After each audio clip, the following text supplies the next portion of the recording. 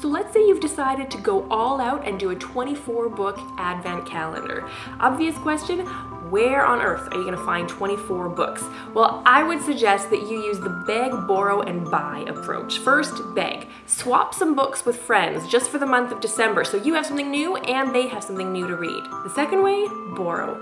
Libraries are pretty much the world's most awesome invention ever. Use them. The third thing, buy.